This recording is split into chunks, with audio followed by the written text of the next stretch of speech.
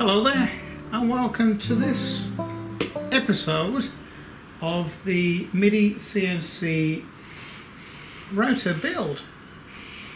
Now this is the left hand Y axis, and of course left and right are actually different, very slightly.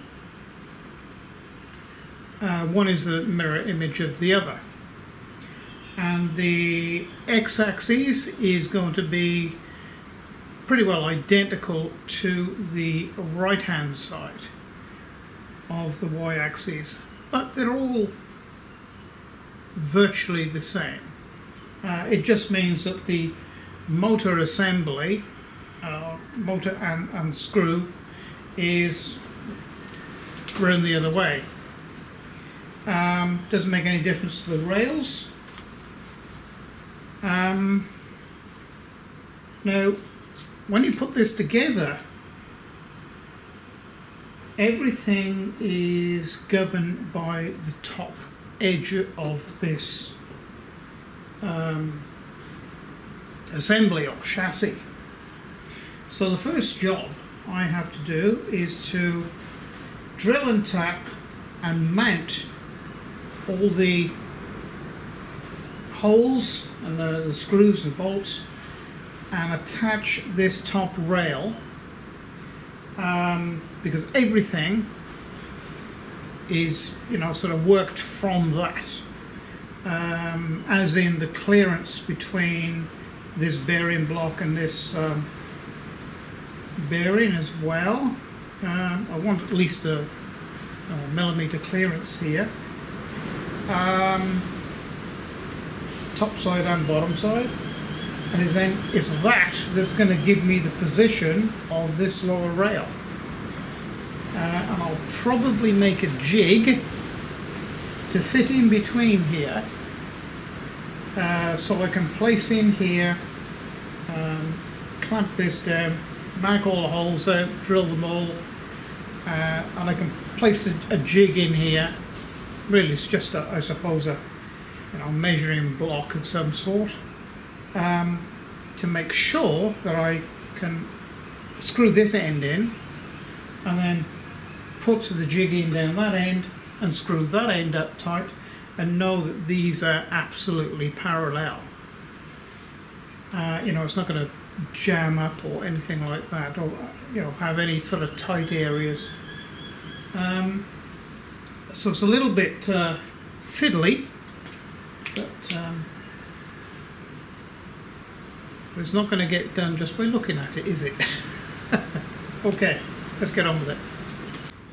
I've decided to carry this project out as much as I can using this type of tools that any woodworker would have on hand in their workshop.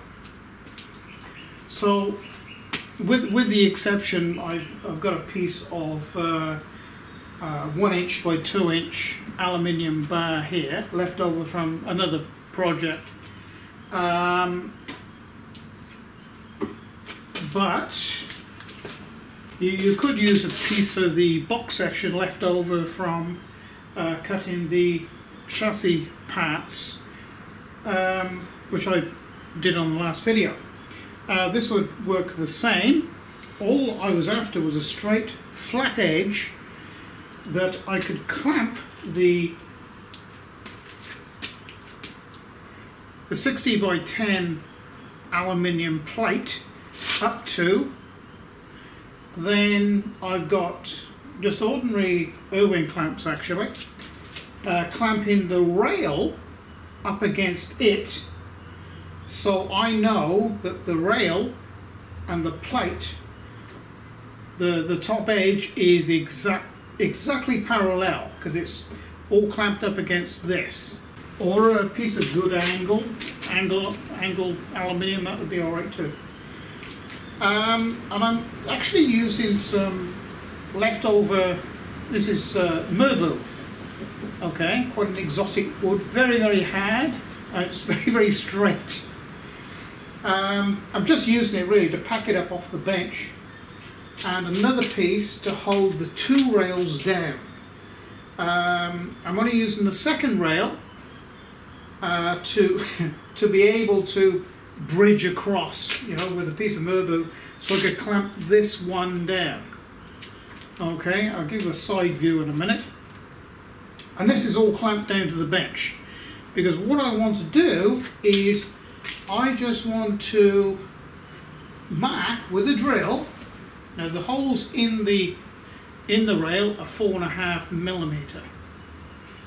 So I've got a 4.5 millimeter drill that I'm just going to pop through the existing holes in the rail and mark the material underneath the 160 mm by 10 mm plate.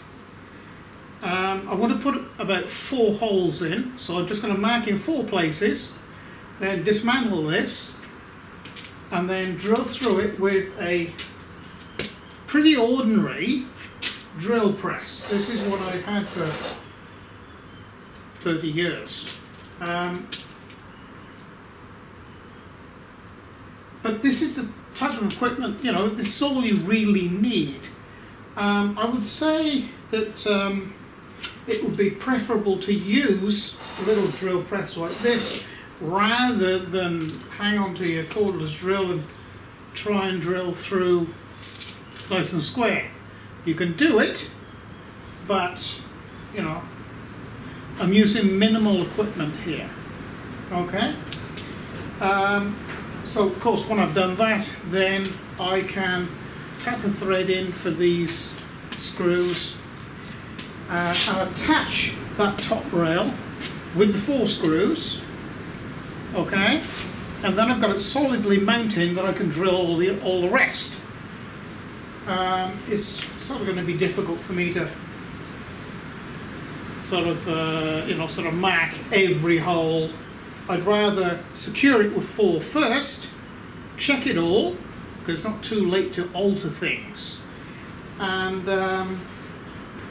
you know, then secure it and then mark it with a drill. So that's what we're going to do next. But I'll give a side view first, so you can see that you know, might be able to see the layout here a little better. So all the setup is G-clamps, Irwin clamps, and some leftover Myrtle, and you know, it's quite solidly mounted there, and very accurately mounted here, so I can mark those holes.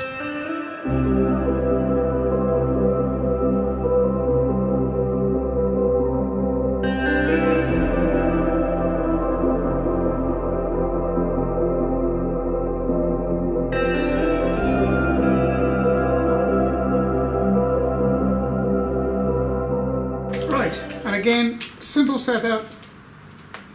So I've just got some blocks of 90 by 35 actually this is, and really just set them here just to hold this level, or level as you can, and we'll just sight this up.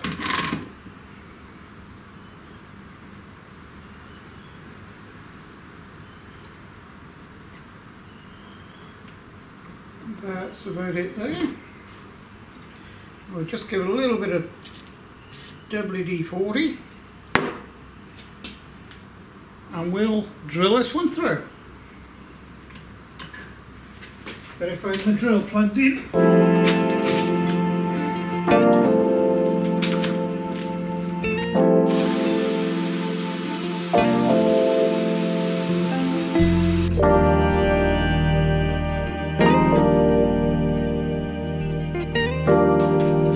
And that's what's commonly known as peck drilling.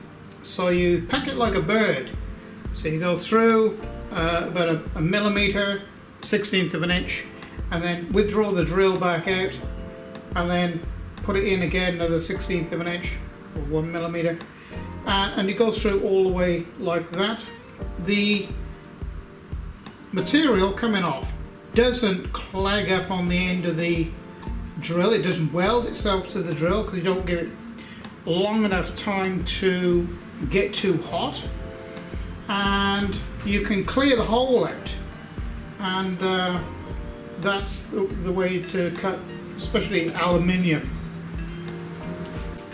Okay, now cutting a thread in aluminium, I always use WD-40, brilliant stuff. Put some in the hole, like that, not a great amount of it, some on the top. Now you've got to, what I do is give it about 2 turns in, then reverse and bring it back out to clear out the hole, and to actually break off the shards and get rid of them. So we're pretty square there.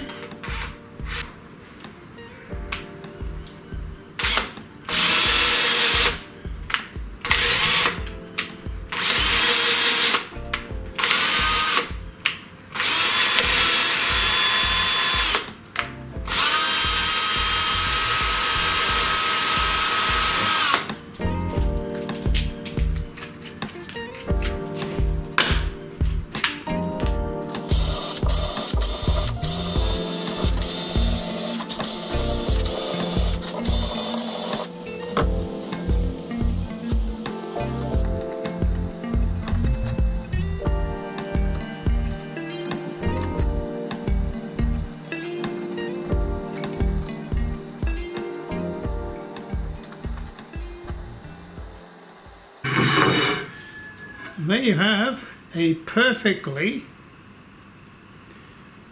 straight guide rail that is perfectly square with the top of that 60 by 10 main chassis member.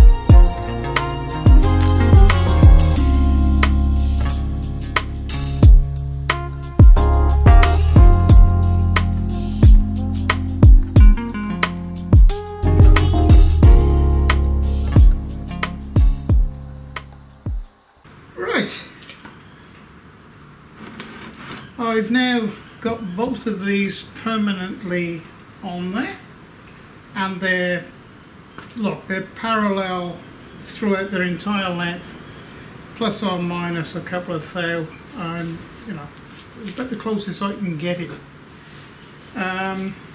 which is good enough. And I have pre-assembled this now, and I've got the preloading nut on here, bearings are all preloaded up, and the little lock grub screw is done up. I've got the circlip in on the end there, so this is ready to go now. So now it comes the time to accurately position this, and that's very easy thing to do. Now, we know this is parallel, and we know they're in the right place. Get my seat out of the way, and you just simply, I've actually got a mark on here where it's supposed to go, but I know that the outer edge of this to this face here needs to be 100 millimeters or 4 inches, which it is on that line. Now, to get this parallel with the rest of it, you could either use the actual bearing blocks here and sort of accurately measure it, or very simple method is I know that I want a 6mm gap here, or clearance. You just get a 6mm drill or an imperial, if you're working in imperial, use the imperial equivalent, and you just pop down between there and just press that up against in there like that, and get him on the line there, so that is exactly right. But always check it, the clearance is going to be correct, and it is. It's 1.5mm clearance, but a 1/16 of an inch between here. And the same with this end. Okay, and as I've moved it, best to recheck.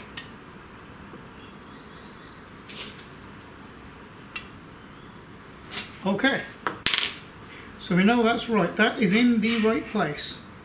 And to double check it, obviously measure the other end as well. And this is exact. Oh, can't see me. And this is the same measurement as well. 4 inches or 100mm to the inside of this block, to the end of the piece. So now all I got to do is clamp it there in that position and just do some spot hole drills, and then drill it to tap-in size and tap thread in there. So that's what we're going to do next.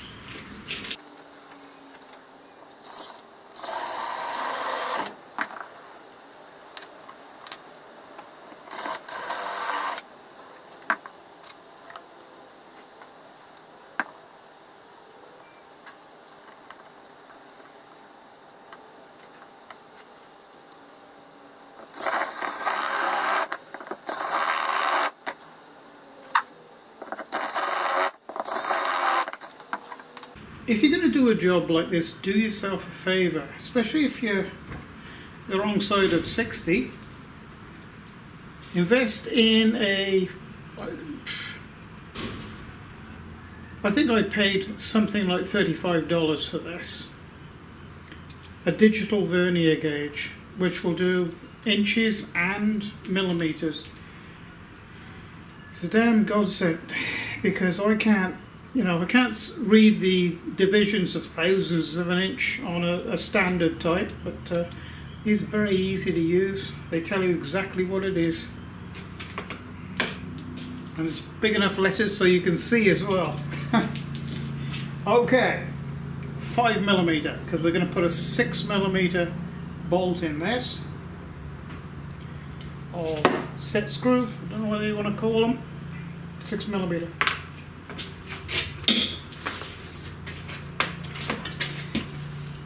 And it would help if I was plugged in. Okay.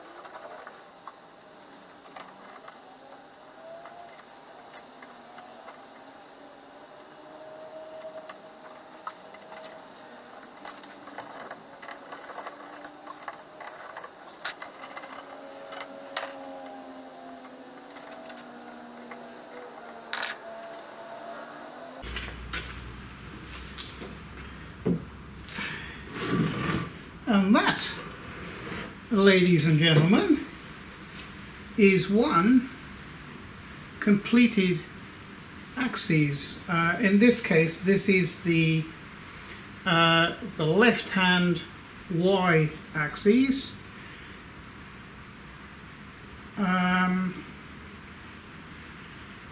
obviously the other side is going to be a mirror copy of this, and the x-axis is going to be the same as that. So that's how to fairly accurately put an axis together with linear guide rails and a zero backlash ball screw. I'm not putting the motor on until very last, because one major thing why is because what I asked for, which was a 5mm and an 8mm, well, the 8mm fits okay, but they sent me a 6mm that end, so renders these useless. Now that is one thing that you know, ordering from China, sometimes, you know, these things happen, I find, because it's not the first time it's happened to me. But there you go. Nothing I can't machine up. I got a CNC mill there, and I got a couple of lathes too. So you know, I'm machine my own up. I'll probably do away with the flexible part of it, and I'll just get a bit of mild steel rod and machine one up myself. You know, no great drama. It's a shame, and I would have liked to have used those, but hey, it doesn't matter. So I think we'll draw this video to an end, and don't forget, all the plans, when I've eventually drawn them up, and I don't want to draw them up until I get this actually running and make sure everything runs perfectly. I'm sure it will, but I like to try it anyway before I put any plans up, and you know, someone copies it and copies my mistakes then. I don't want that to happen, so you know, it's pretty straightforward, I think. So and don't forget, they will be available to patrons, okay? And you know, this channel survives because of the patrons that support the channel, because you know, since COVID and certainly the online protection for children, which I'm all in support of. Of course, all the ad revenue, or the major ad revenue, has just gone away, and not likely to come back in a hurry either. So if you'd like to become a patron, the information will be at the end of this video in the credits, and also below this video in the just below the description, and it would help, you know, the channel out an awful lot and help me to continue bringing, you know, content like this. So again, thank you patrons for doing what you do, and thank you for potential patrons then as well. And thank everybody for watching the video today. Please like and subscribe. And now the next video, you know, I don't want to repeat this. I'll you know, over the next week I'll build the others up like this, as far as this. But I think the next video that I make will be on the CNC mill, because I need to make some sort of connection between this ball nut and the underside of, in this case, the upright arm for the gantry, which I'm going to make out of 25mm or 1" by 2" bar stock aluminium. So I'll be, you know, making probably a bit of a shape, and you know, boring the hole out on the inside and doing the drillings to connect, you know, to this, and also the upright of the gantry. And I still haven't received everything yet that I ordered. I haven't received the spindle motor, and I haven't received the controller yet. And as soon as I get it, I'll, you know, sort of show you. But I think this is going to take me, to make the other ones of these, it's not going to take me as long. It's taken me, I think, 2 days, really, off and on, to, you know, get to this stage. So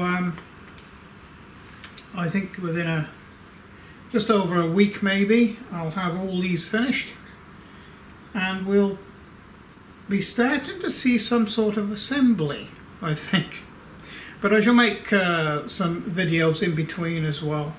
Like, you know, I think I've had a few people ask me a few questions about the operation of the laser, the 100-watt laser, and which I will address with the video. And also I've had some questions about the 3018, and they want to see more in-depth 3D carving with that. So I'll probably do a video on that as well. So anyway, thank you for joining me, and we'll call this one finished. Okay, so it's bye for now.